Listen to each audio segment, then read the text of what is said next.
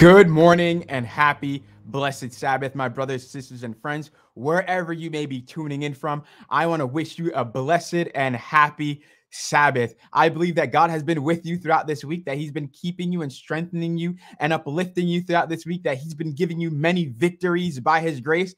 And if you haven't really been experiencing what you categorize as victories, know that God is still working with you and he's still working on you as well. So we can all say good morning and happy blessed Sabbath wherever we are, where no matter our condition, no matter our situation, it, by the grace of God, is indeed a good morning and a happy blessed Sabbath. I want to let you know right now. I want you to be very attentive to what I'm going to share with you right now. Listen very carefully. I'm going to share something with you that's extremely important, and I don't want you to miss this. I can't afford for you to miss it because when I got it, I couldn't afford to miss it. I need you to listen to very carefully to what I'm going to share right now, and this is it right here. What you need to know is that God is working on it.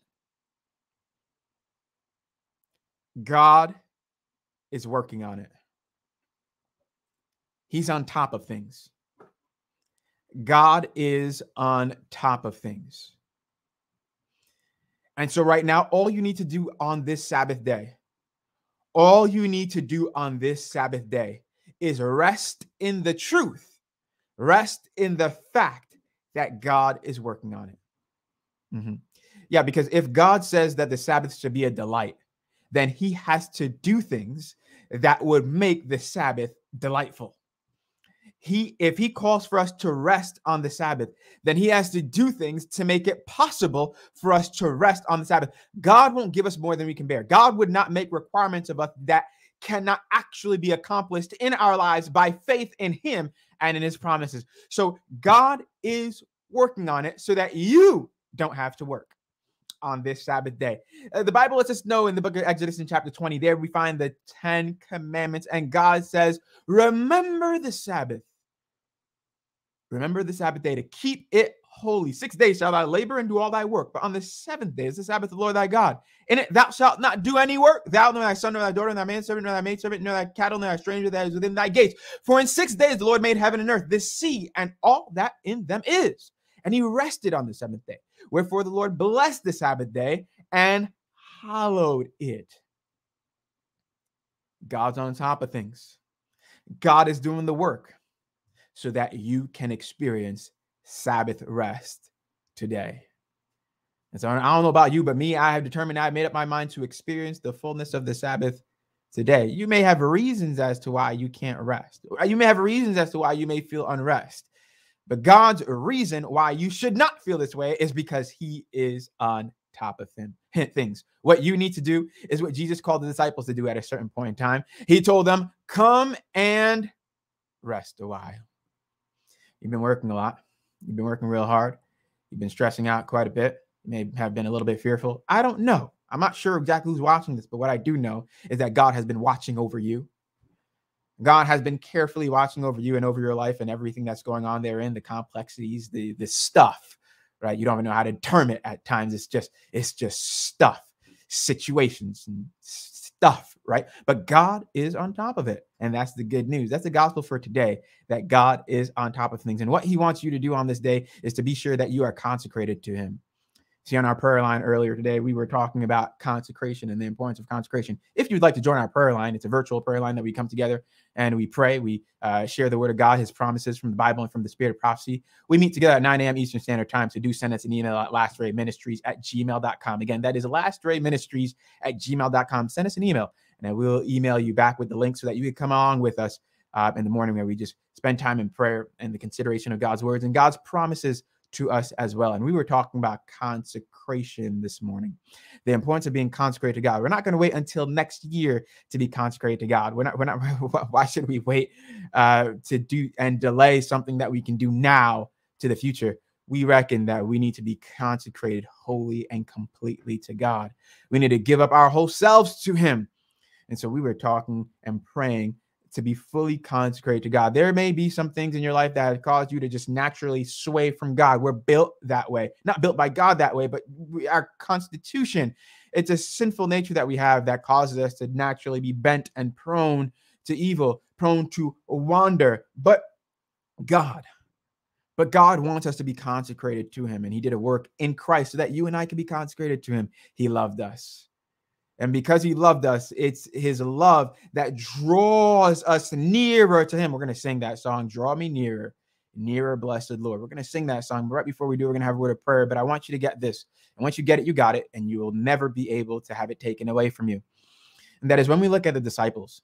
Remember, the disciples, they were following Christ. They were walking with Christ. They were following God because that's who Christ was. He was God in the flesh, walking in this world. And they were following Jesus. They were following God everywhere that he was going. But then when Christ died on the cross, they were all disappointed. They were all sad and shocked and amazed. And my thing is this, it's that they were walking with Jesus, and Jesus told them multiple times, I am going to die. And when he did die, they were all sorely disappointed. How is your walk with God? Are you fully consecrated to God? How's your walk with him? Do you trust him? Last week in our prayer line, we were really thinking about the fact that, man, God is really trustworthy. He's really given himself for us wholly and completely. But we don't turn to him as often as we ought to. We don't turn to him as often as we ought to. How is your walk with God? The disciples walked with God. It was literally God on earth. They actually walked with their feet with God day by day. They were walking with him. They were going different places with God, yet they were sorely disappointed when he actually did what he said he was going to do. When what he said was going to happen actually happened to him, friends. How is your walk with God? It has to be even better and even higher than the disciples, though it was literally with God here on earth. Our walk with God needs to get a lot stronger, friends.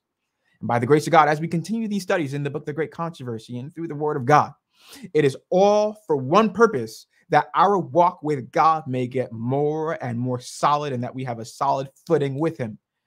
So that when that time where many will be disappointed occurs, we, by the grace of God, we will stand firm for him because we know him as he is. So we are going to sing Draw Me Nearer. Draw Me Nearer. That is number 306. Welcome, everyone. By the way, make sure you give this video a thumbs up. Make sure you like, share, and subscribe, right? Share this video near, far, and wide. Gather the families as well, as we're going to be studying God's word. Be sure to give this video a thumbs up. It helps with the YouTube and the Facebook algorithm so that more and more people who are looking for the gospel, they will be brought to the word of God here. So we're going to begin with the word of prayer, as we have said, and we will sing and get into our study for the day. Chapter 21 in the book, The Great Controversy, A Warning Rejected. Father in heaven, we thank you so much for this day and for this time where we could enter into the study of your word and we could fellowship with you and with one another as well. As we consider the thoughts that you have for us this morning, we ask for your Holy Spirit to enter into our minds in a very special way, that you may cleanse us from all of our sins, our unrighteousness, remove all the distractions, all the stuff that may veer our minds or cause any kind of distraction to us from what you have for us this morning. God, we would not miss one thing. We want every single fragment that you have for us today. Bless us, we pray. In Jesus' holy and precious name we pray. Bless all those who are viewing as well, and bless their families, that they may gather their families and their friends as well, as we're going to study together. In Jesus' name, amen. Amen. All right. Draw me nearer. Nearer, blessed Lord. Let's see here. All right.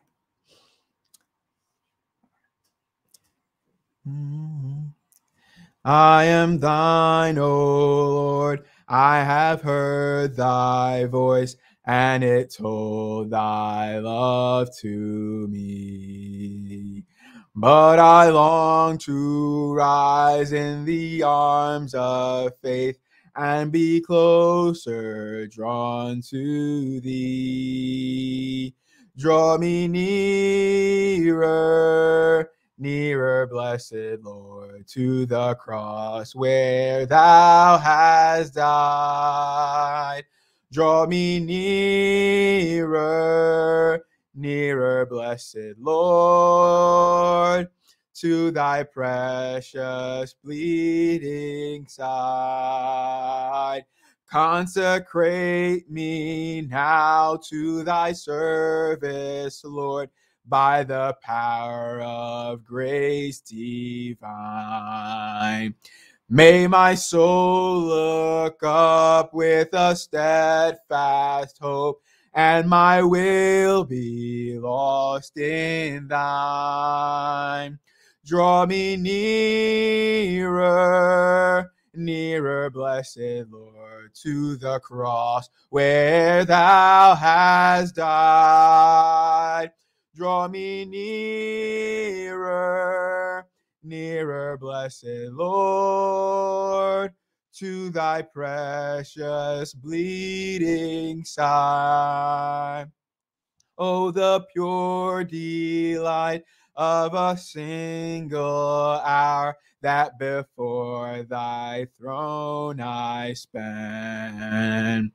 When I kneel in prayer and with thee, my guide, I commune as friend with friend.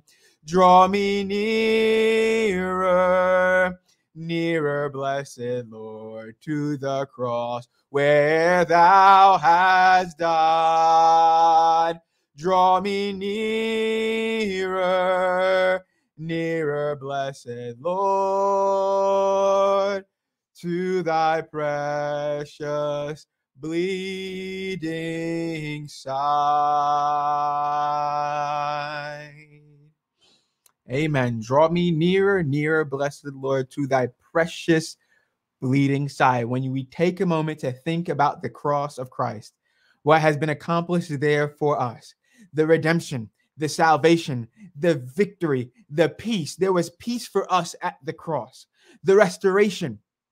That ought to melt the heart and cause for us to realize that we are dealing with a God that loves us. He has given up all of heaven for your salvation. So don't you think for a moment that God has forgotten about you. Jesus cares about you. All that he has gone through was with you and no one else in mind.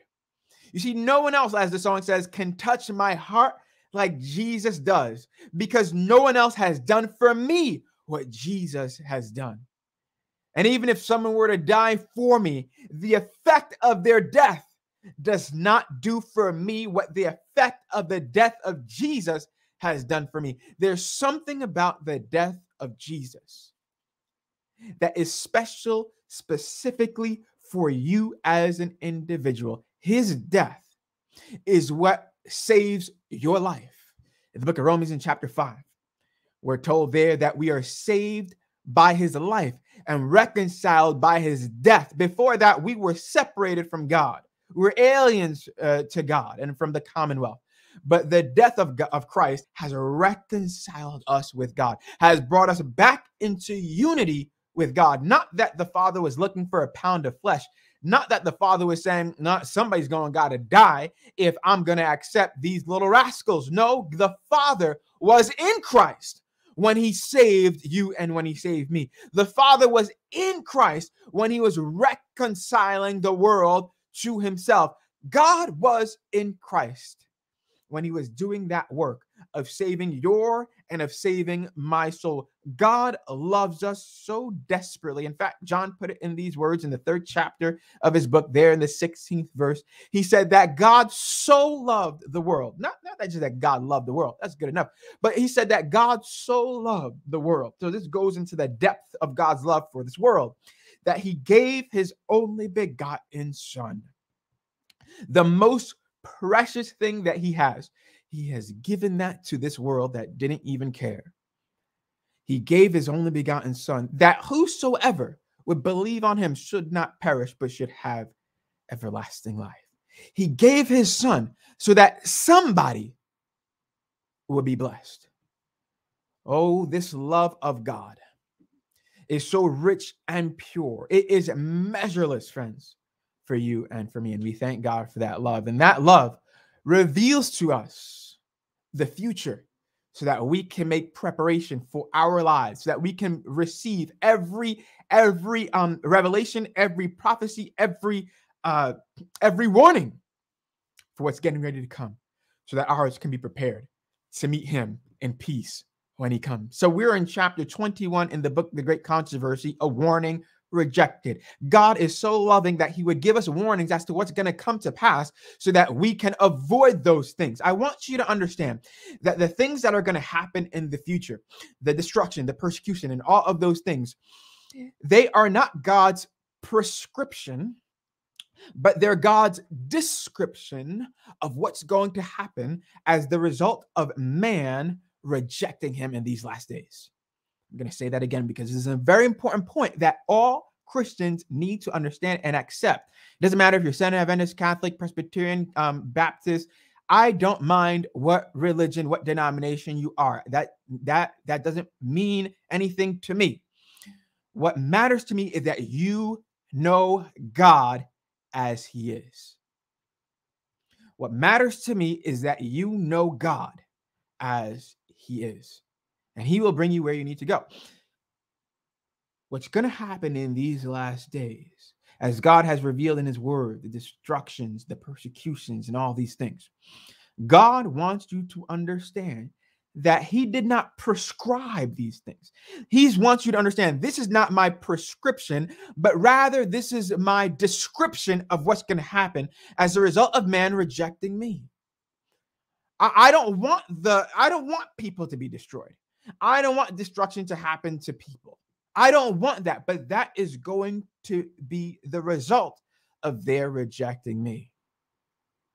So now, those of you who are viewing us online, whether it is on YouTube or on Facebook, you will notice that in the description of the video, there is a study guide. You'll notice that it says study guide. And in fact, I will share with you on my screen even now. I will share with you so that I want to make sure that you see this and that you get this. Okay. And you will see that there is a study guide here. So we're actually looking on YouTube right now. So there you guys are. And there I am here. And let me scroll here. Right.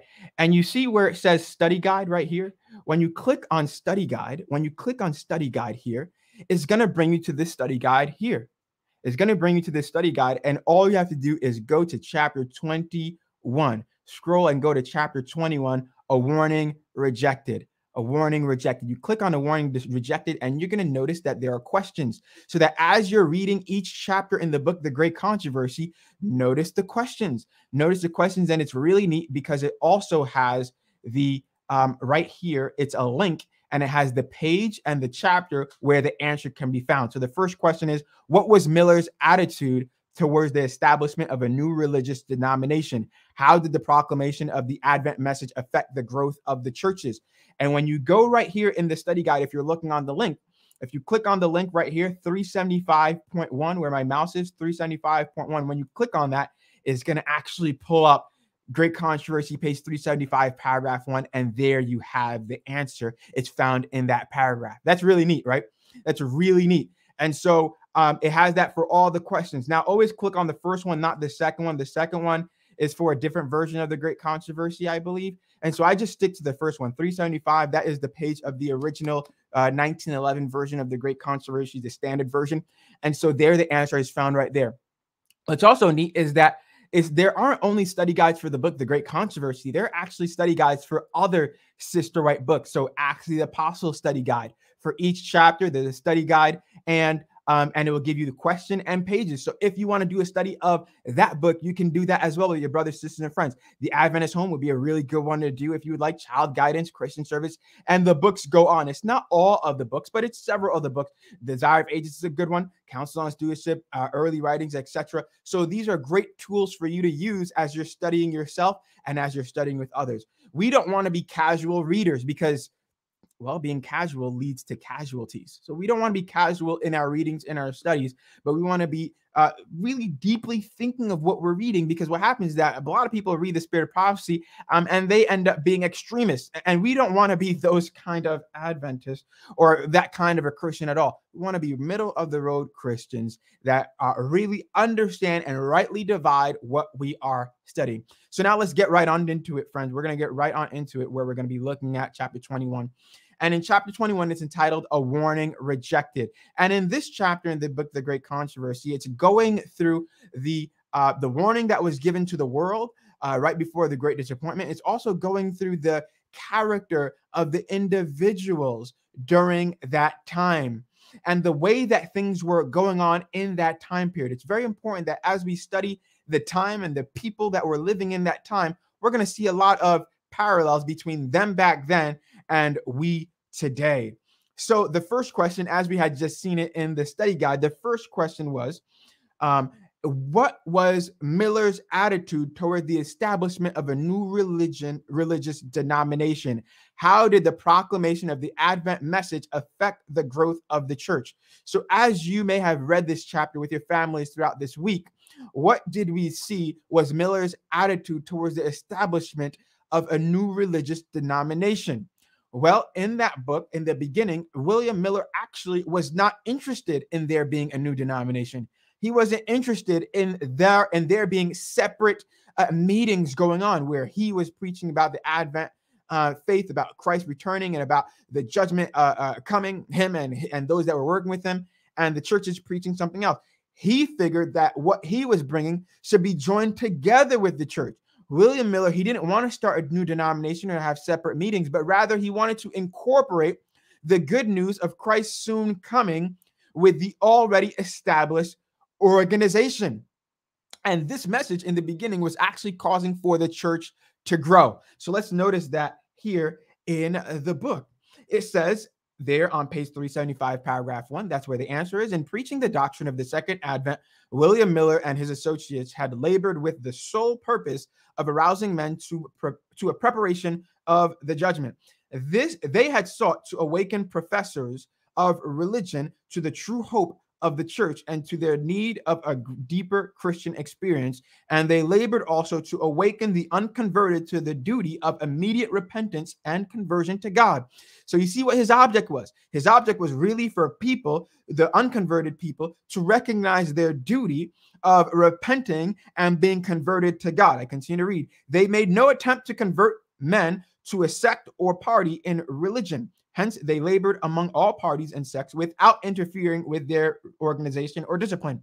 In all my labors, Miller said, I never had the desire or thought to establish any separate interest from that of the existing denominations or to benefit one at the expense of another. I thought to benefit all. Supposing that all Christians would rejoice in the prospect of Christ's coming. So his determination was really to encourage everyone to recognize that Jesus is coming soon. Prepare your heart and get your house in order. That was his work. That was what he was focused in on, not starting something new or separating or anything of that nature. That was not what he wanted to do. Now, but now we know that there was a separation that eventually ensued. There was a separation that eventually occurred, right? And we want to see, well, what changed conditions led to the separation of many Adventists from their former churches? What changes had occurred that caused for the Adventists? That's what they were called. They were called Adventists, these people that were looking forward to the Advent, that is the coming of Jesus Christ. They were Adventists. So what exactly, what changed conditions led to the separation of many Adventists from their former churches? What were the conditions that caused for this change? Well, let's notice it here. As his work tended to build up the churches, it was for a time regarded with favor. They like that. But now we're going to notice the change in the condition. But as ministers and religious leaders decided against the Advent doctrine and desired to suppress all agitation of the subject, they not only opposed it from the pulpit, but denied their members the privilege of attending preaching upon the second Advent or even of speaking of their hope in the social meetings of the church. So the leadership, notice that, the leadership was telling the people, they were banning the people from studying this matter, from considering this matter, from talking about this matter. So they were legislating their speech, what they can talk about, and thus legislating what they can think about. They're saying you can't even think about this thing. Don't talk about it. We're not presenting it here. You're banned from considering these things. especially in the social meetings. You can't talk about your hope concerning the advent of Christ. Thus, the believers found themselves in a position of great trial and perplexity. They loved their churches. Were the church leaders being unfair? Yes, but they loved their churches and were loath to separate from them. But as they saw the testimony of God's word suppressed and their right to investigate the prophecies denied, they felt that loyalty to God forbade them to submit. Those who sought to shut out the testimony of God's word, they could not regard as constituting the church of Christ, the pillar and ground of truth. Hence, they felt themselves justified in separating from their former connection. In the summer of 1844, about 50,000 withdrew from the churches. About 50,000 withdrew from the churches. So, these individuals, friends, these individuals, did they love their church? Yes, they did. They loved their church. They loathed the idea of separating from their church.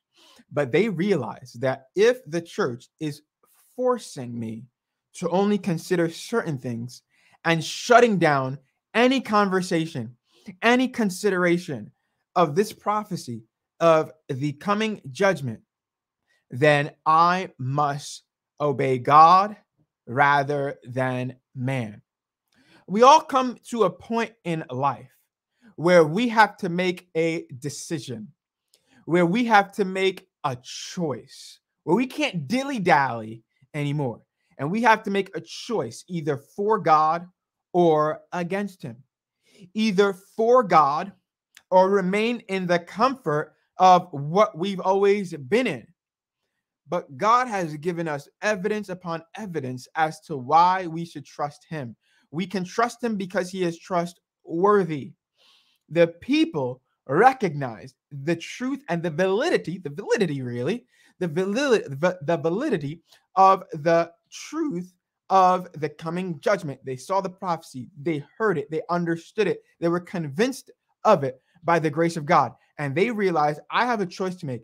If my church is shutting down any conversation about this, then I must separate. Because what they are in fact doing is they're coming in between my relationship with God. They're coming in between my relationship with God. My position, me, this man that's speaking to you right now, my position is that if anyone is coming in between you and God, then there must be a separation, period, end of story, no way around it. And who will bring that separation? What will bring that separation? The great cleaver of truth, that is the gospel. The gospel will bring that separation. You see, there is no unity between light and darkness because the light will always cast out the darkness. So, friends, understand that it may be a painful decision, an uncomfortable position, something that you may loathe to do. But if ever you're in a situation, and the interesting thing is that this is the church, right? This is the church. So you would think, well, we should just abide by what the church says, or just, it's a church. And so I don't care who you are. I don't care what your title, what your position is. That does not matter. You are not Jesus. You are not Jesus. If there is something that is separating you from your Savior, friends, if there's anything that is separating you from your Savior, then you must be separated from that thing. You must be separated from that thing, because in remaining connected with that thing and remaining one with that thing, you will of necessity be lost. So it was a really great decision for these pioneers, for these individuals back then. It was a big decision for them to say, I'm going to separate from my church because the leadership is saying they are denying the members of listening to the messages. The leadership is denying the members of expressing what they understand concerning these things. And so when that's the case,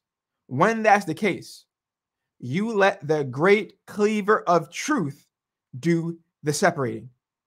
You let the great cleaver of truth do the separating, because sometimes we might be very hasty in separating and cutting people off and cutting things off, maybe a little bit hasty in doing that, sort of like Peter when he pulled out his knife and cut off the ear of the Roman soldier who was arresting Christ.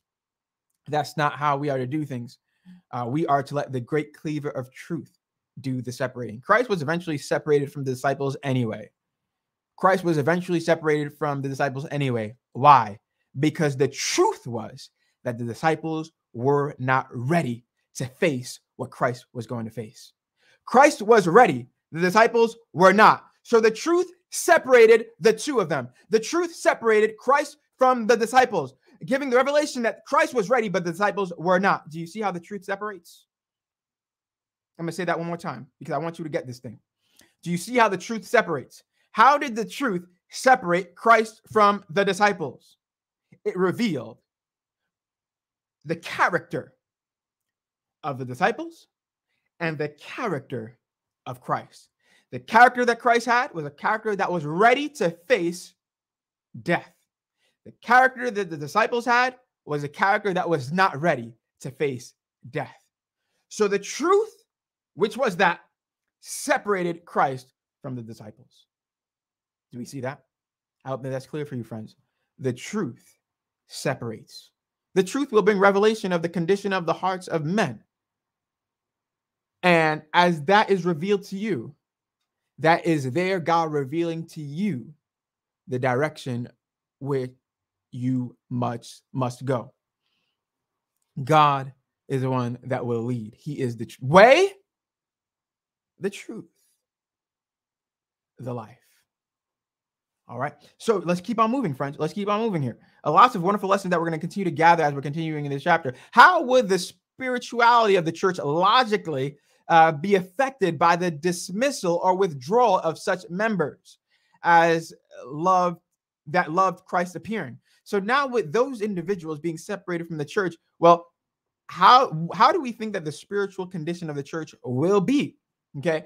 You see, the devil knows what he's doing. The devil wants to destroy the church. And the devil knows that if there be a separation, if there be a shaking, then those who remain and profess to be the church, they will misrepresent God. They will not be reflective of the ways of God. And there you will find spiritual declension. There you will find spiritual declension. So how would the spirituality of the church logically be affected if those individuals who love the appearing of Christ leave? Well, we're going to find the answer here as we continue to read in the great controversy here. Now, you notice that as I'm studying with you guys, I like to continue to go back to the book. I like to continue to go back to the book because I want to thoroughly encourage you. I want to thoroughly encourage you by the grace of God to read this book. I want you reading this book, and that's why we continue to read it together. So here we are, and we're going to see this thing. All right. So on page 376 here, notice what it says. In fact, let's do it like this. 376 here, paragraph 2, it says, oh, pardon me. Hold on here. Whoops. Let's see here. Boom. All right, there we go. All right, now we're all set. Okay. About this time, a marked change was apparent in most of the churches throughout the United States. So there's a change that happened in the churches in the United States. There had been for many years a gradual but steady increasing conformity to worldly practices and customs. So there were already issues in the church, right? They were abiding by the ways of the world and corresponding decline in real spiritual life. But in that year, there were evidences of a sudden and marked declension in nearly all the churches in the land. While none seemed able to suggest the cause, the fact itself was widely noted and commented upon by both the press and the pulpit. So not only did those in the church realize that the church has really been going on a steady decline, but even those in the world have been recognizing that the church has really been going on a steady decline and has been very worldly in their ways. And so the next few paragraphs goes through some journals and articles where authors, journalists were speaking about the condition of the church. I'll just read one. where it says, at a meeting of the Presbyterian Philadelphia, Mr. Barnes, author of a commentary widely used and pastor of one of the leading churches in that city, stated that he had been in ministry for 20 years and never till the last communion had he administered the ordinance without receiving more or less into the church. But now there are no awakenings, no conversions, not much apparent growth in grace or profession or professors, and none come to his study to converse about the salvation of their souls. With the increase of business and the brightening prospects of commerce and manufacture, there is an increase of worldly mindedness. Thus it is with all the denominations. So it was recognized that even in the church, and it was recognized by the world as well, that those who would be attending the church, they were getting wrapped up in business and in commerce and in the things of this world. Now, we should understand that it's important to work. If you work or have a career or have a business, it's important to do that. Jesus says, occupy till I come, and that's important to do that. We should work. It is our duty to work, and God will provide for us. It's important to do that. We shouldn't be lazy. We shouldn't not be doing anything at all. That is not the way of Christ at all, right? But God doesn't want us to be wrapped up in the things of this world. We need to always remember that we are passing by. Now, those in that time, as business, as the market, as things in the world were continuing to get better and better and better, manufacturing, etc., was going on, the people that would have went to church began to get sucked into the things of this world. And sadly, the gospel began to lose its power in their lives because they had sadly been rejecting God. They had been rejecting God. So since those who were spiritual had left the church, those that were in the church had nobody to look to.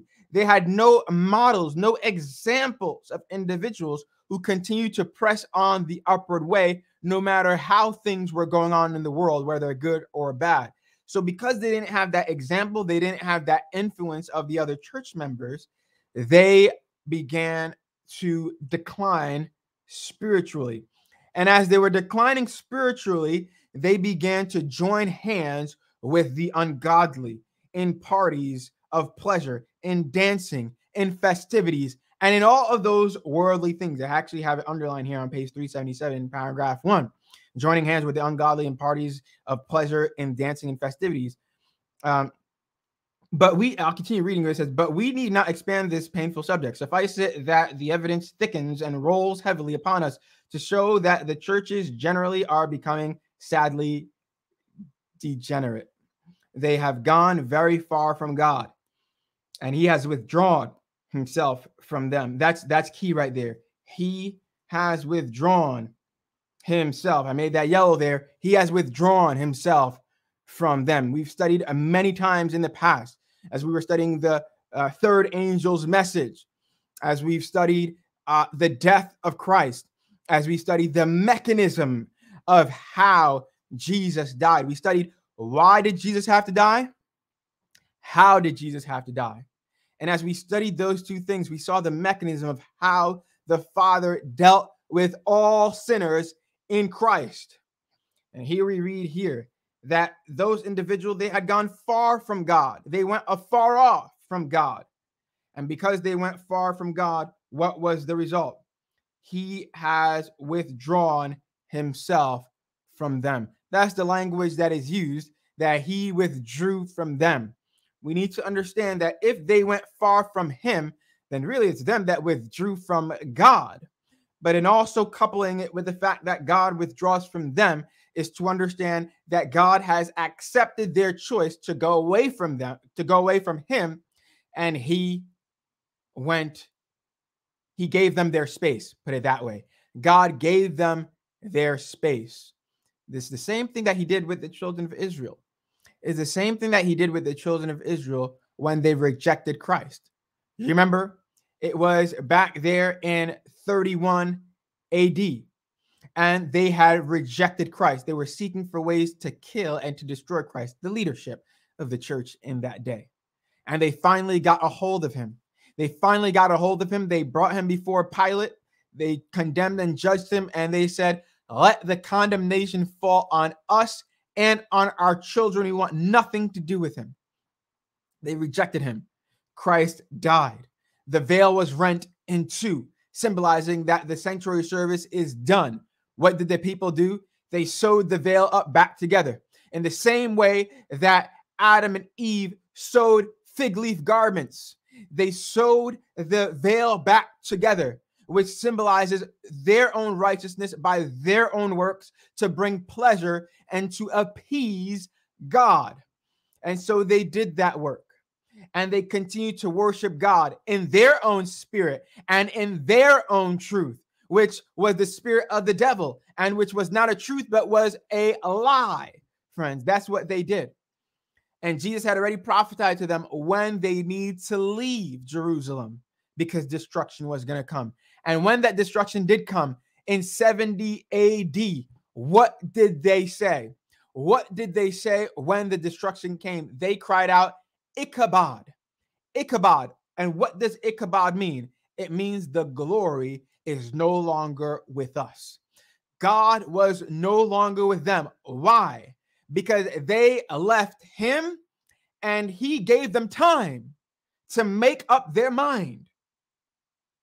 God gave them time to make up their mind. God has been giving you and your family time to just finally make up your mind. Make up your mind, God says. Choose this day who you will serve. They withdrew from God. They killed his son. Then God gave them more opportunity to accept him and receive him. Resurrected, preached them the gospel, the truth, so that they can accept him. But then what did they fully rejected him. And then God left them to themselves. And chapter 1 of the Great Controversy goes through the details. We went through that already. The destruction of Jerusalem. God allowed them to have what they wanted. And they reckoned the presence of God is no longer with us. They said it out of their own mouth. And what happened when the presence of God was no longer with them? What happened when the presence of God was no longer with them? Confusion, Babylon, and destruction. You see, when God is not there, everything will be without form and void, and darkness will be there. But when God comes in, then there is light, so that we can see the order of what God will create. But if you decide against God, you have already been created. If you decide against God, then what are you going to see? You're going to see destruction. You're going to see a reversion to your original state, and that is nothingness. And in order to get back to that original state without the presence of God, that means that there is going to be the destruction of those things. And that is what happened with Jerusalem. There was the destruction of Jerusalem. Now, God, so I share all of that so we can understand what are we expecting to see now that the people had rejected God and that God had withdrawn from them. What do we expect to see? Now that we understand that principle, we expect to see spiritual declension and eventual destruction. And it's going to be a slow degradation, because there's still the profession of God. There's still the profession that they accept God. And so the destruction is going to be very, very slow. The degradation is going to be slow and painful. It's going to be slow and painful. And indeed, it was.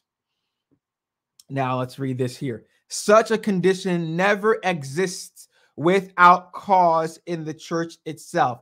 What is the condition? The condition is the spiritual declension and slow destruction of the church. And that condition never exists without cause in the church itself. There's a reason for it. Okay? The curse causeless does not come. There's a reason for it. The spiritual darkness which falls upon nations.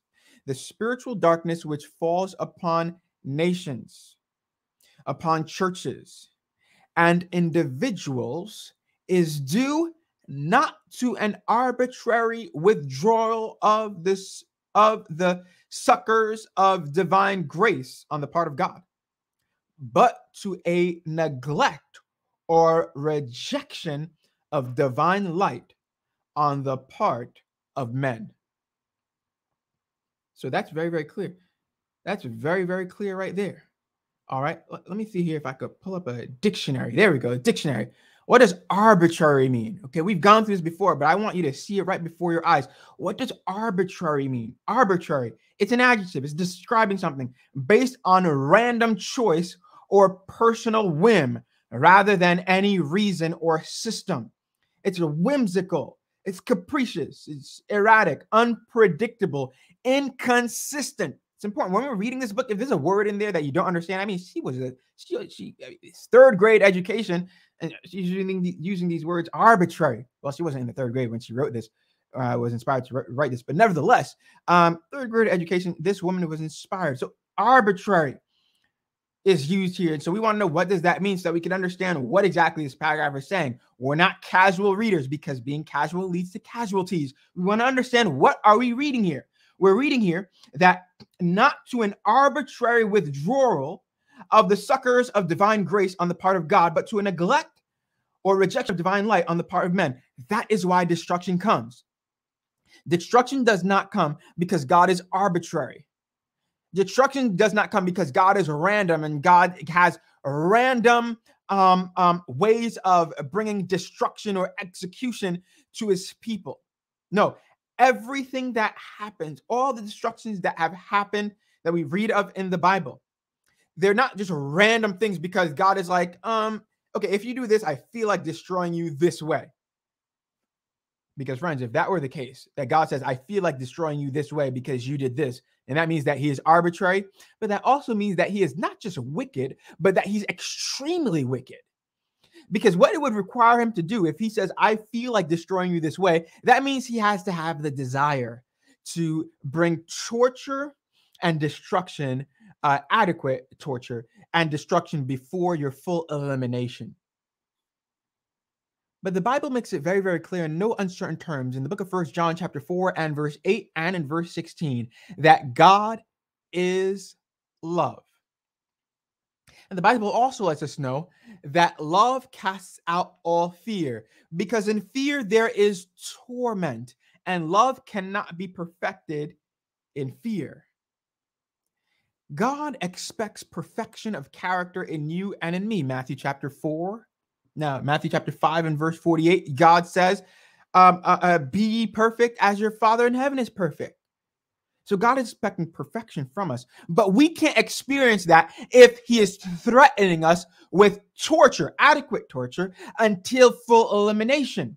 We can't experience perfection of Christian character if it's under threat of torture and then execution. And so God doesn't function that way. God is not arbitrary, where he has different ideas of how he wants to destroy you. I mean, think about the flood. The Bible makes it very clear. God destroyed the earth by a flood, etc.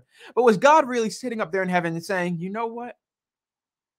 If you guys do this one thing, I'm just waiting for you guys to do this one thing. The moment you guys do that one thing,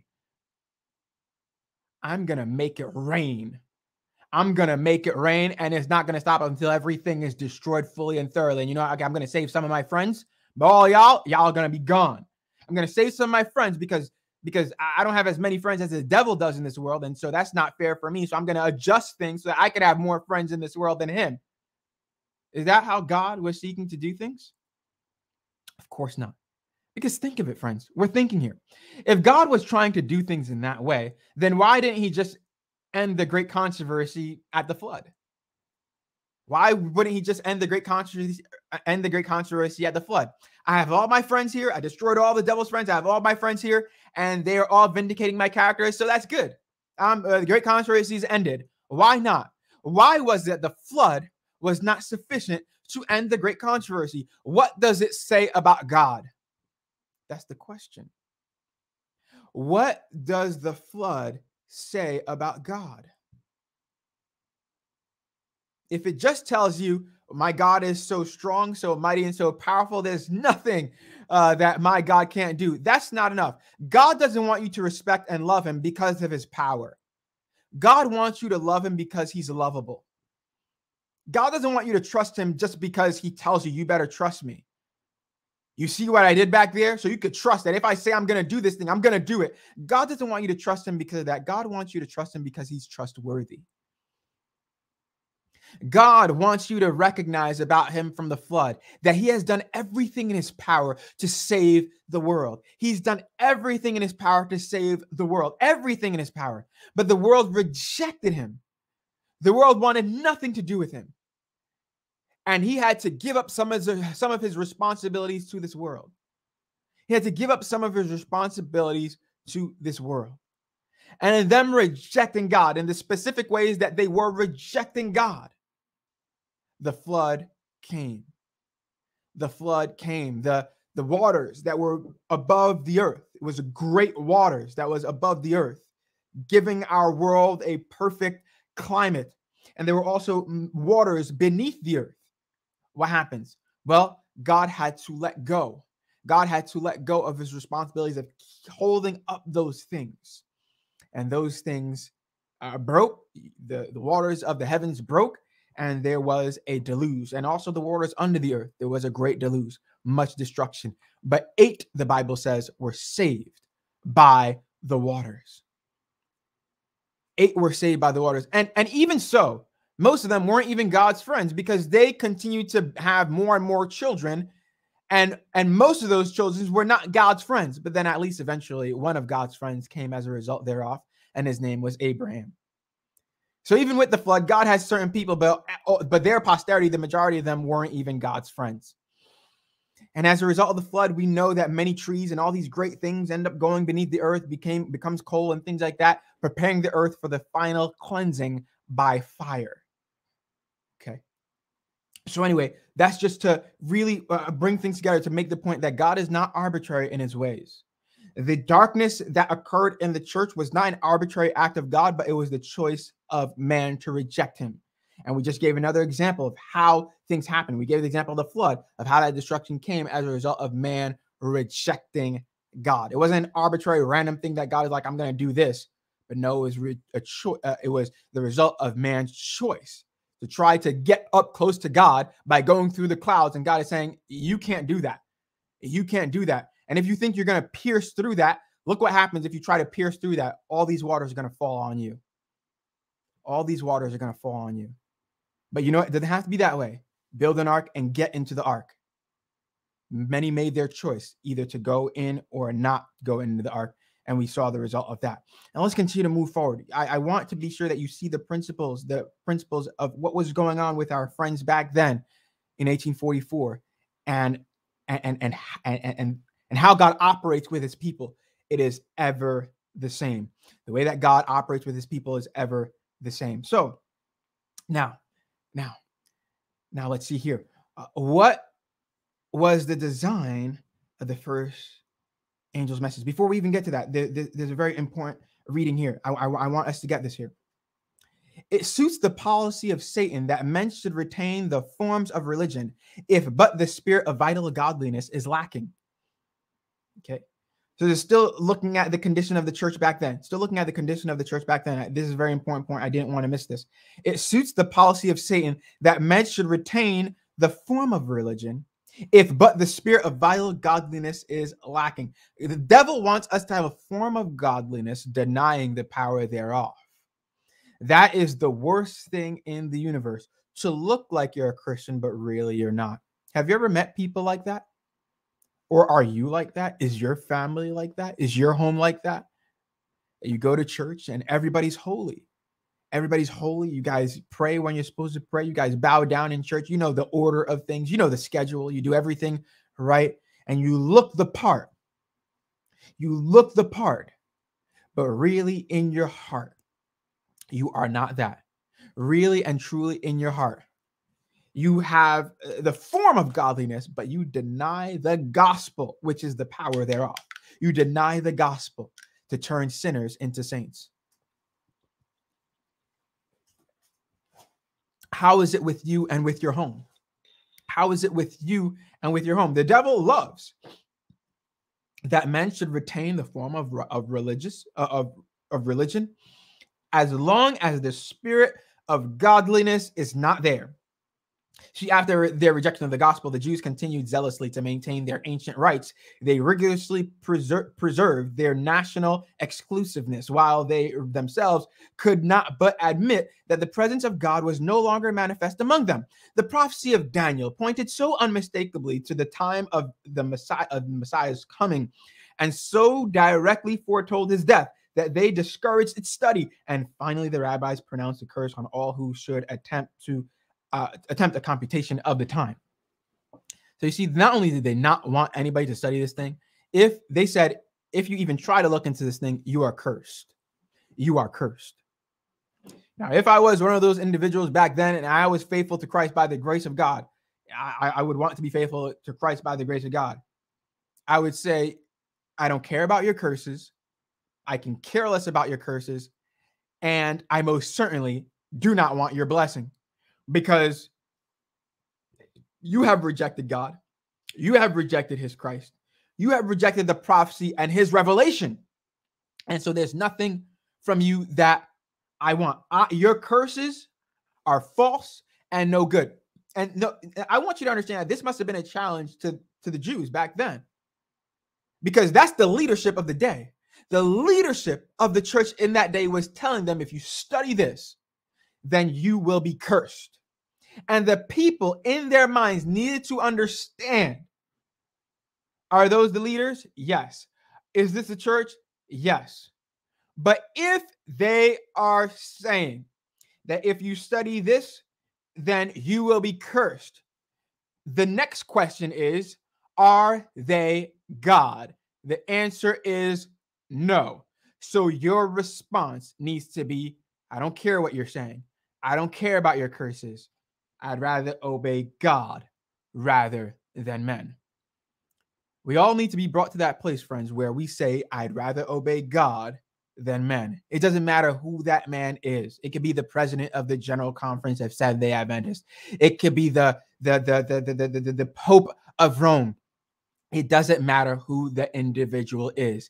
If anything is said against your conviction of the word of God, the clear word of God, then your response to be very, very simple, because it's not complicated. I like to say, I don't care, because I don't. Doesn't matter. Means nothing. Good for you. But I'm going to move with God, and we don't need to be mad at one another. We don't need to be enemies. I'm just deciding that the value of what you're saying is nothing in compared to the value of the word of God. How do you value the word of God?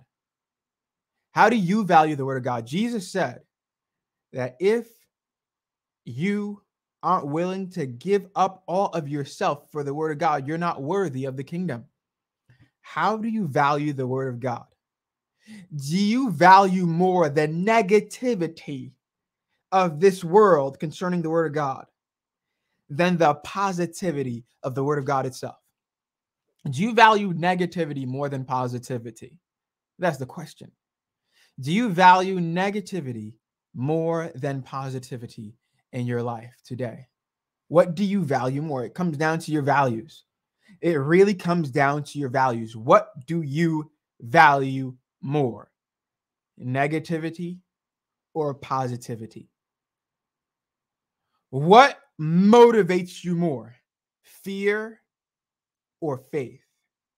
What is the driving force behind the things that you do? Negativity and fear or positivity and faith?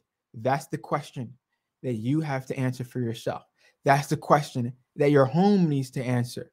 That's the question that you need the answer to. So the individuals back then, many of them were moved by fear. Many of them were moved by negativity, and thus they rejected God. Wherever the cause exists, the same results will follow. He who deliberately stifles his conviction of duty because it interferes with his inclinations will finally lose the power to distinguish between truth and error. If you constantly compromise for whatever reason, because of fear, because of wanting to please others, because of whatever reason, if you continue to compromise, then you won't be able to distinguish between truth and error, and you will not be able to make up your mind for the right. So you who deliberately stifles your convictions, you're convicted of something, but You're moved by the negativity of others, by the lies of others, by the situation that you're in, sort of like these individuals back then in the time of Christ, and also in 1844.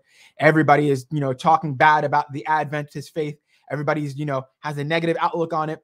If you stifle your convictions of that truth and your duty to live according to that truth, if you stifle that, then what that's doing as you're doing that, you're not walking in your integrity, and that is going to interfere with your ability to choose the right.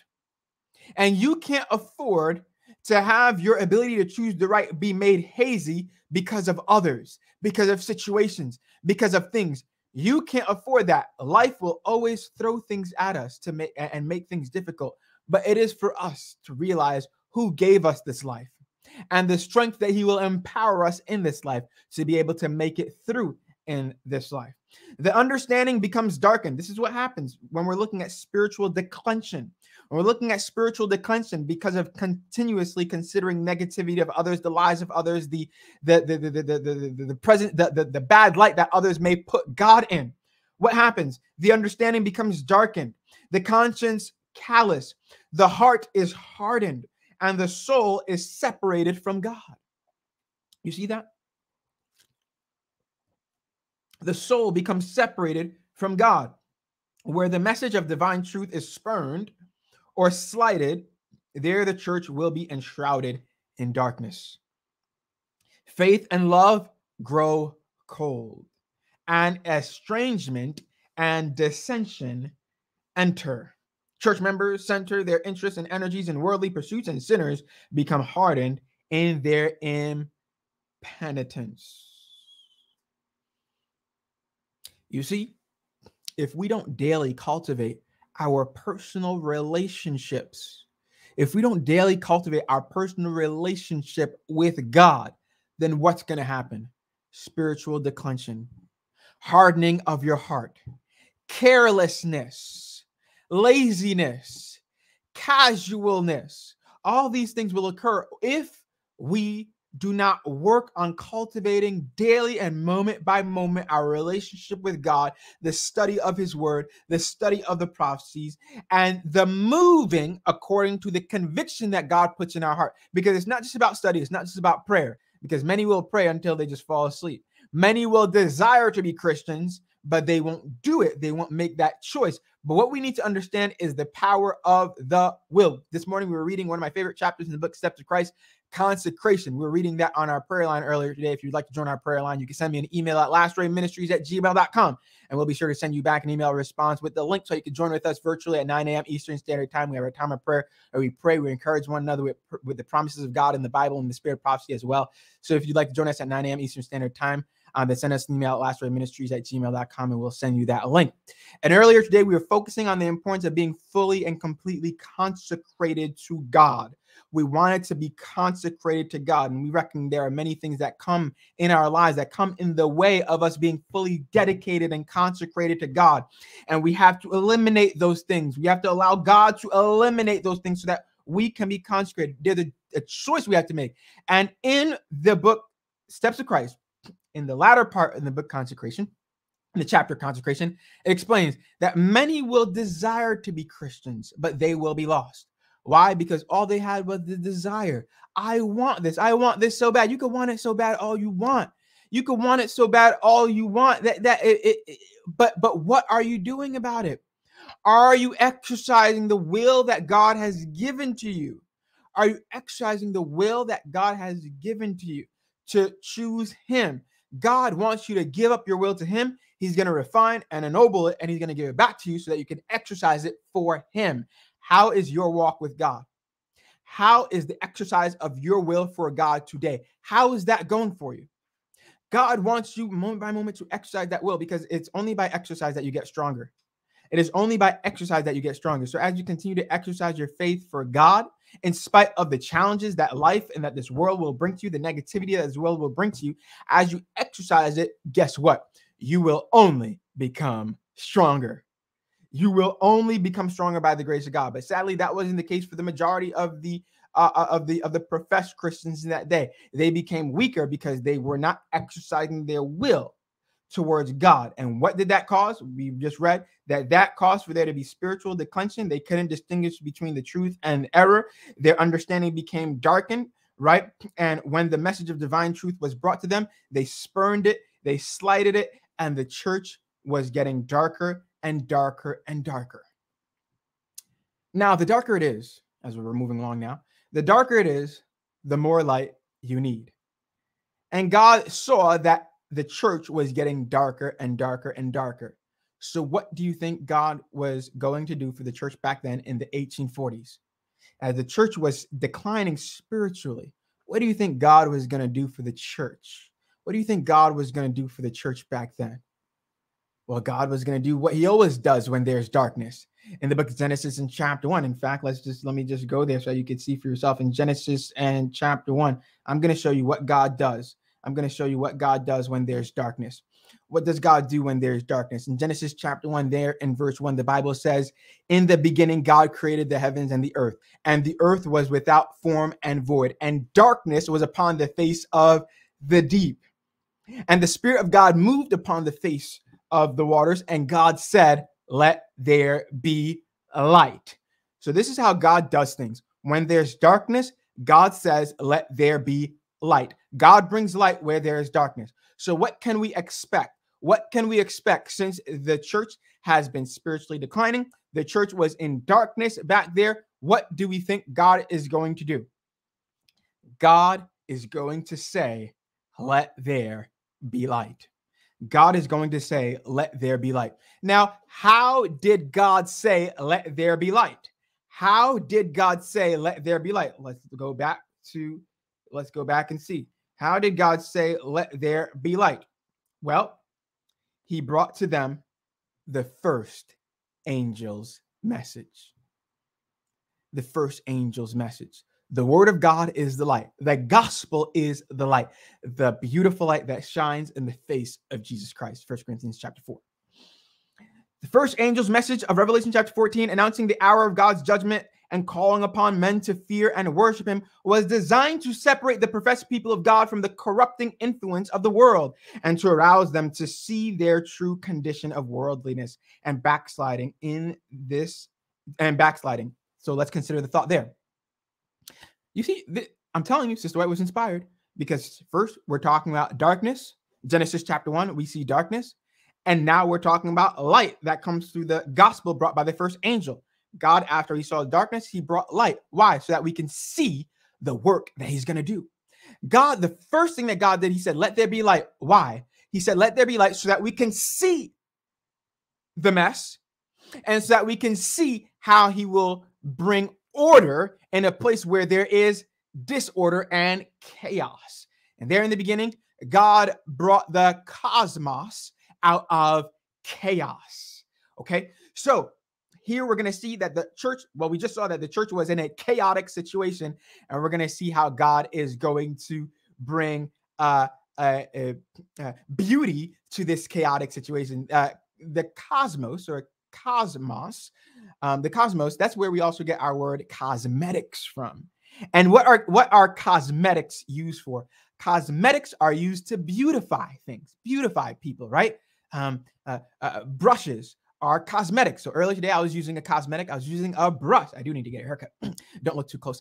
And but I was using a cosmetic because I know that I'm going to present myself before you. When I woke up, I looked a mess. But I said, I'm going to be before God's people, and I can't come before them as a mess. So what do I have to do? Well, I have to make sure that I use some of the cosmetics that I have available, shea butter, all right, and a brush, amen, and some Vaseline or whatever, chapstick and stuff like that, so that when I'm before you guys, what was at first chaotic and darkness and messed up can now be brought in order. And we see God does the same exact thing with the church. They were in a chaotic situation, and now he brings the first angel's message to so that the church can see its condition, and so that the gospel of that first angel's message could bring to them restoration. Let's keep on reading. Announcing the hour of God's judgment and calling upon men to fear and worship him. Fear not being afraid, but fear acknowledge. Be in awe of God and his beauty. Fear and worship him. was designed to separate the professed people of God from the corrupting influence of the world. So what does it do? It was designed to separate. So what's doing the separating? What's doing the separating? The gospel, the truth of the first angel's message does the separating. The truth does the separating, as we were talking about a little bit earlier. The truth does separating. Now let me jump down here to the underlined section. In this message, God has sent to the church a warning. In this message, God has sent to the church a warning, which, had it been accepted, would have corrected the evils that were shutting them away from him. If they had accepted the warnings, it would have corrected the evils that were shutting them away from God. Had they received the message from heaven, humbling their hearts before the Lord and seeking in sincerity a preparation to stand in his presence, the spirit and power of God would have been manifested among them. The church would again have reached that blessed state of unity and love which existed in apostolic days, when the believers were of one heart and of one soul and spake the word of God with boldness, when the Lord had added to the church daily such as should be saved. If they had accepted that message in that time, then they would have been united. They would have been united as they ought to have, as God had desired for them to be. Now we're winding down. We're closing down here. But there's still just a few more things that I want to consider with us, and then we close down. What were the reasons that led to the general prejudice and unbelief in the Advent message? There were certain things that caused for them not to believe in the first angel's message, and we want to consider what was it that caused for there to be general prejudice against the first angel's message, and we're going to see what exactly that rejection involved.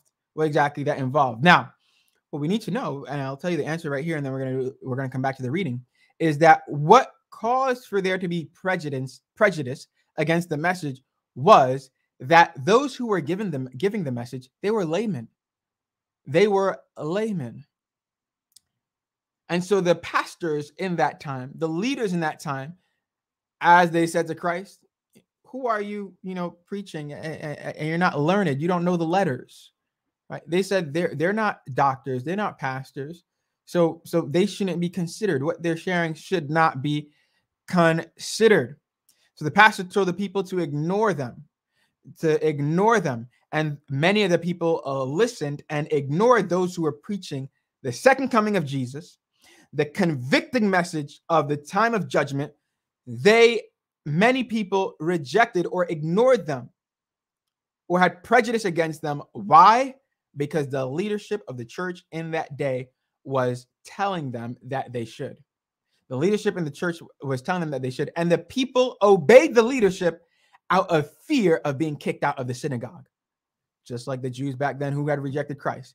Out of fear of being kicked out of the synagogue, they rejected the most important warning that was coming to them in that day. I'm telling you that fear is the worst thing in the universe. It has to be one of the worst things in the universe. Fear. You know what you should do? You should make your fears cower in the corner and be afraid of you. You should make your doubts be doubtful of their ability to make you doubt yourself and not do the work that God wants to do in you, and that you have to do for God in these last days. Make your fear be afraid. Make your doubts doubt themselves. Make all those things that make you weak recognize their weakness and the power that is in God that works in you to do his work through you and for God and for others as well. We have to reverse things in our life. We have to learn to reverse things in our life. And you know what? We can by the grace of God, because God has given us the power to choose for it to be so. We have the power of choice, and it is that simple for us to choose how things ought to be. God gives us the ability to choose how things can be. Now, we can't choose our situation and our circumstance. We can't choose the seasons. Right now, we're in the fall, and that's what it is. And that's what we're going to deal with, the fall. And after the fall is going to come the winter. So we have to learn to deal with the things that we cannot change. We deal with that, and it is what it is. Oh, well, too bad. That's what it is. We learn to deal with that, but that ought not change the work that we have to do, the person that we are, and the person that we want to be. It cannot change just because of the change in the seasons. Let the seasons do what they do. You manage yourself through those seasons and don't be changed. Maybe of course, you're going to have to wear a coat in the winter because you got to wear a coat in the winter. But you as an individual, you don't change because you're wearing a coat. You don't change because you're wearing a coat. I hope that you get this, friends. So don't change because of the seasons and because of the situations of life, and certainly not because of fear. But let your fears be afraid. Let your doubts doubt. But you have faith, you have trust, and you have confidence in God, and never be managed or maintained or moved out and about by those things. So let's come back over here. The people, because of fear, they rejected the message. Now let's notice what we read in the Great Controversy. If God's professed people would receive the light as it shines upon them from his word, they would reach that unity for which Christ prayed for, the unity of the Spirit. Now jump down here. This paragraph is where we have our answer as to the reasons as to why there was a prejudice and what did their rejection involve. Such were the blessed results experienced by those who accepted the Adventist message. They were united. They came from different denominations, and their denominational barriers were hurled to the ground. Conflicting creeds were shivered to atoms. The unscriptural hope of a temporal millennium was abandoned. False views of the second advent were corrected. Pride and conformity to the world were swept away. Wrongs were made right. Hearts were united in the sweetest fellowship, and love and joy reigned supreme. If this doctrine did this for the few who did receive it, it would have done the same for all. It would have done the same for all if they had received it. That is what that gospel did for the few, and would have done for all if they had all received and accepted the beautiful message.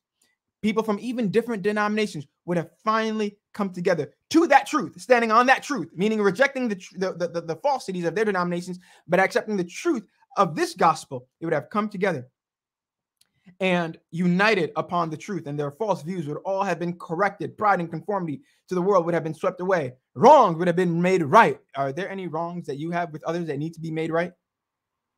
Things would have been fixed and restored as God would have had it, and there would have been that unity for them to do the work that God wanted for them to do. But the churches generally did not accept the warning. Sadly, the churches as a whole did not accept the warning. Now, the underlying piece here is what we were talking about a moment ago. The fact that the message was to a great extent preached by laymen was urged as an argument against it.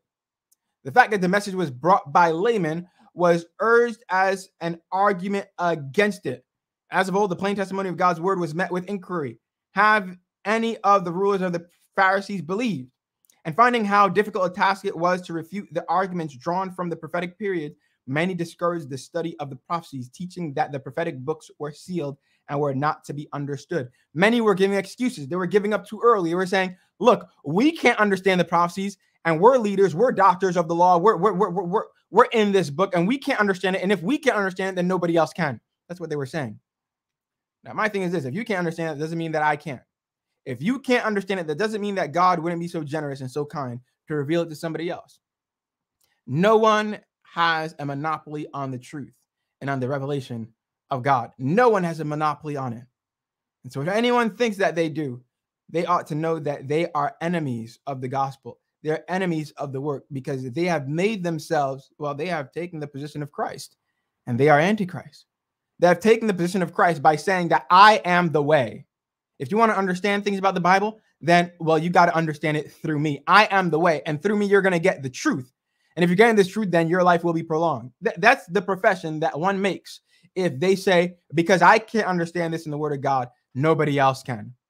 And if nobody else can, we should just ignore this piece. No, everything in the word of God should be investigated and should be sought for us to be able to understand, because God has given it to us to understand it, and God will reveal it to us as well. So the argument back then was that nobody can understand the prophecies, and so we shouldn't study it, we shouldn't consider it, we should ignore it all as a whole. But God had faithful people who decided, no, we're not going to ignore it all.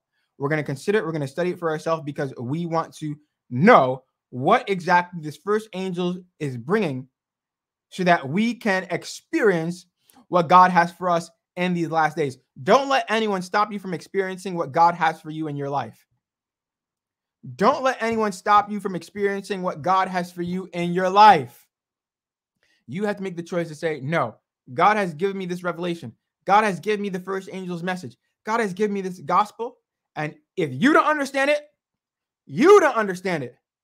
but God has shared it with me. God has revealed it to me, and I must move according to my conviction, and I will not be stopped by you, because the walk that I am having is the walk of faith to Christ, is the walk of faith to Christ. And that is the walk that our friends had back there in 1844. Now, I'm not going to come back to this book because I want to close down here, but there were a few more last things that I will share with us even now. There are a few more last things that were going on in this chapter. All those, my friends, all those who had rejected the message of the second coming of Jesus and of preparing their homes and of judgment, all those who had rejected that message for whatever reason, if it's out of fear, you're still in the same bucket. You rejected. If it's because you didn't like the people, you're still in the same bucket. It doesn't matter whatever your reason for what. You were too shy, you were too weak. It really doesn't matter. You end up in this bucket of the people that are lost, the people who are in the synagogue of Satan. You should remember our studies on the churches, the synagogue of Satan, right? In the study of the churches, this is a part of that, right? So those who had rejected the message for whatever reason, they ended up in the synagogue of Satan. Babylon and the daughters of Babylon. Babylon in the Bible is symbolized by a woman. Babylon in the Bible is symbolized by a woman. You could write down the book of Jeremiah, Jeremiah chapter 6 and verse 2. And you want to couple Jeremiah 6 and verse 2 with Isaiah 51 and verse 16. And those are the two biblical texts that let us know that a woman represents a church in Bible prophecy. That's Jeremiah chapter 6 and verse 2 and Isaiah chapter 51 and verse 16. That lets us know in the Bible that a woman represents a church. And the woman in the book of Revelation, we find two women. We find the harlot and we find the pure woman. The harlot woman, that represents the false church. And the Bible says that she has many daughters in Revelation in chapter 17. And the harlot, the false church, also has other churches that have split from her, but still abide by her doctrine and by lots of her beliefs, particularly Sunday worship. You see, that came into fruition from the Roman Catholic Church, where they had established, it really actually came from way back in the time of Nimrod. So sun worship, that was way, way, way, way back in the beginning. You could read of Nimrod in Genesis, in the book of Genesis, and you could read more about the sun worship throughout the Bible, in the book of Ezekiel in particular, chapter 8 and chapter 9, etc. Sun worship was a very big thing, and the Roman Catholic Church has taken full hold of that and has claimed and has professed that our mark of authority is the establishment of Sunday sacredness. And every church that does this, that worships on Sunday, it is because they are pledging allegiance to us. That's what she said. That is what the Roman Catholic Church has said. Okay, so that is her faith, that is her belief, and everyone who does that is the same thing. And she has been identified very, very clearly, as we've read in the Bible and the Spirit of Prophecy. And if you are in our class on Sunday evenings at 7 p.m., then you know that we've gone through this in detail. The mark of the beast, the image of the beast, the first and second beast of Revelation in chapter 13. We've seen very, very clearly who the beast represents and what its mark is, etc. We came to understand that this false church, right, this false church, everyone who rejects the truth ends up bucketed under the false church or her daughters. Under the false church and her daughters. And those individuals, many of them that are there, are confused. They don't know the background. They don't know all the details of the church. They don't know all the issues in the church either. They do not know. They do not know. And sadly, they do not know the truth. But God has the third angel's message that would bring a light to them so that they can come out of Babylon. Because the second angel's message says, come out of Babylon. Come out of Babylon, my people. Leave Babylon. Leave Babylon. And so in that time, there was also the call. There was also the call to leave Babylon. Don't drink of the wine of Babylon. And if you listen to our podcast, LastRayMinistries podcast, which is on Apple Podcasts, Stitcher, Google Podcasts, Spotify, you can just type in LastRayMinistries and you'll see our podcast. We've been going through the book of Proverbs, and we saw in the book of Proverbs, we were looking at Proverbs chapter 23.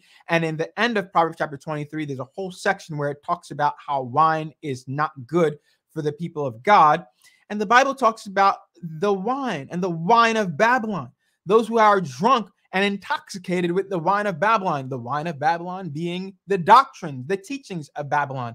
Isaiah chapter 28 and verse 7, there we understand that wine is false teachings. Wine is false teaching. That's Isaiah chapter 28 and verse 7. It shows us that wine is false teachings. And so God makes it very, very clear.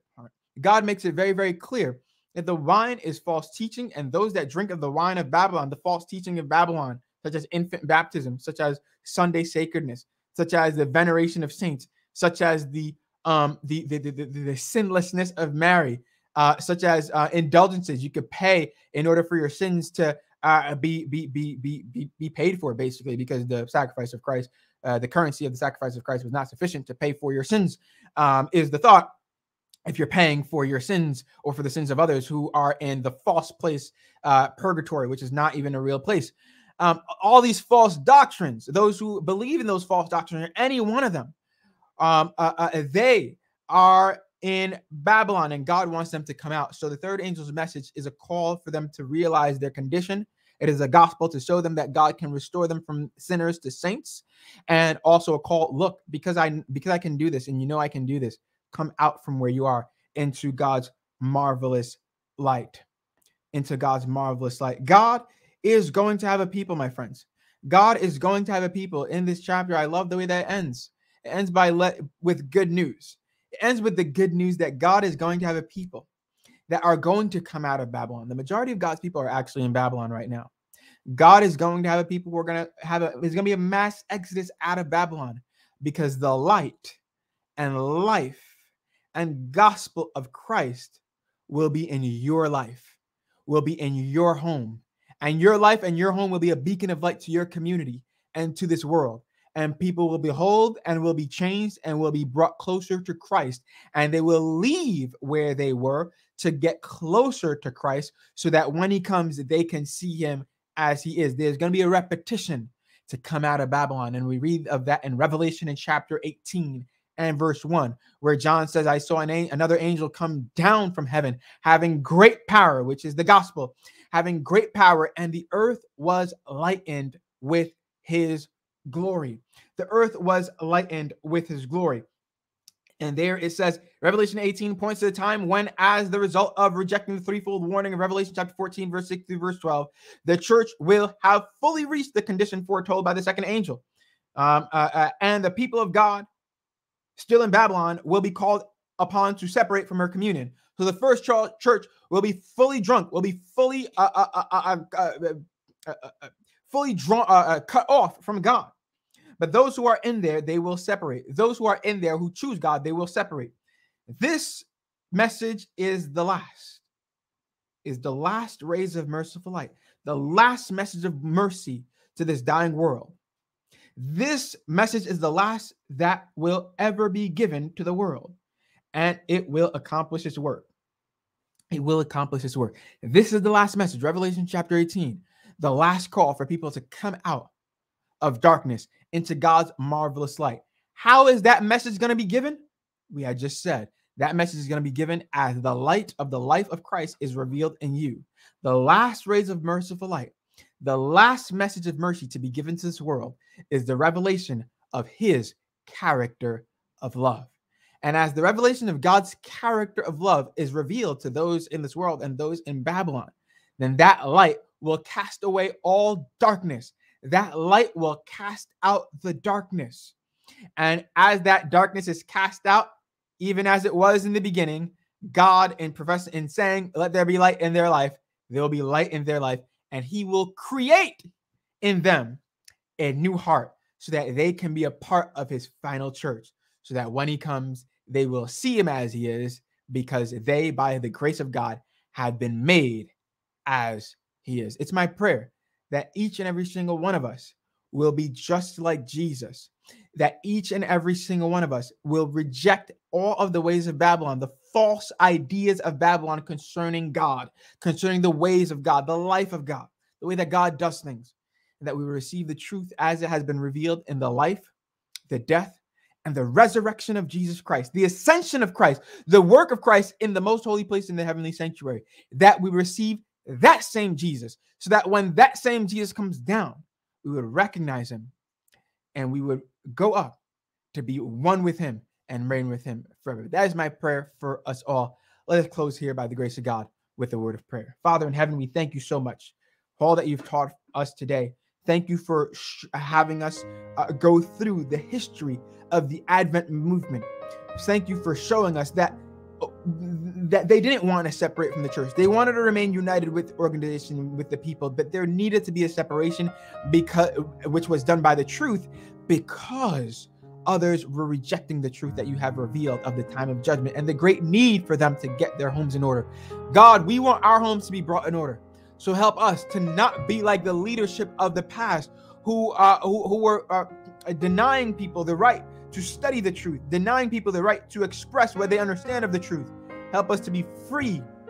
Help us to be free Christians, to seek you and search you, knowing that if we search you with all of our hearts, you will be found, oh God. Lord, if there's any darkness in our heart, we ask that you may pronounce the words, let there be light. And we ask that the light of the glory of the life of Christ may be revealed to us and may lighten our life so that we can be a light to this world. And as we are a light to this world, we will call others out of Babylon, out of darkness into your marvelous light, God.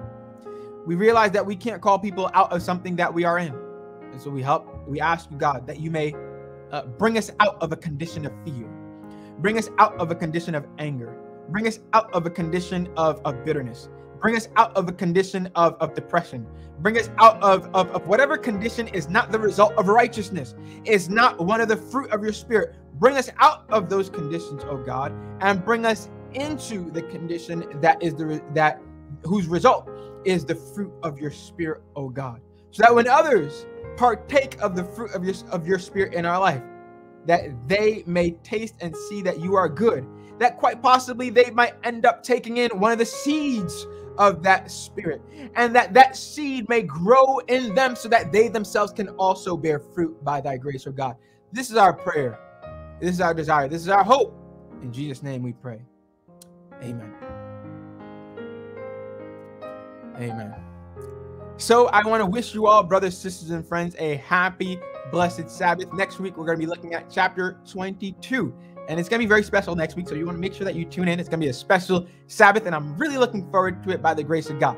So it's my prayer that you were really blessed today. If you'd like to join us on our prayer line, again, our virtual prayer line, send us an email at LastRayMinistries@gmail.com. We'll send you the link so that you can join with us. And please be sure to like, share, and subscribe to this channel and this video as well, so that the YouTube and the Facebook algorithm can share this video further and further by the grace of God. Have a happy, by the way, also, if you'd like to support, you can also support via Zelle Pay. Our email is LastRayMinistries. You can send it there at gmail.com for Zelle Pay, or use the PayPal link or the Cash App. You can always do that there as the Lord so moves you to do, so that we can continue to further this work as we have more things, more plans, big plans for next year by the grace of God. So keep us in prayer as we continue to do the work by his grace. And we look forward to seeing you next week by the grace of God. So God bless, and have a happy, blessed Sabbath.